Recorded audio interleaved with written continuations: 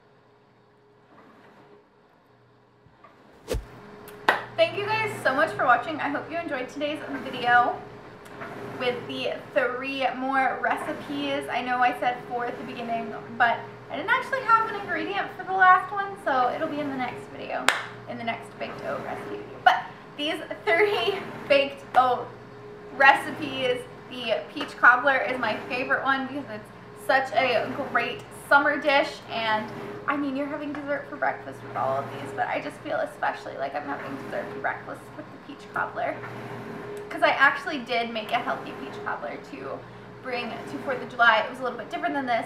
This one is so good, and you have to try it. So let me know down in the comments if you try any of these, which one's your favorite, and don't forget to follow me on Instagram, Twitter, and TikTok. Don't forget to hit that subscribe button and ring that bell so you never miss a video from me, and I will see you guys next time.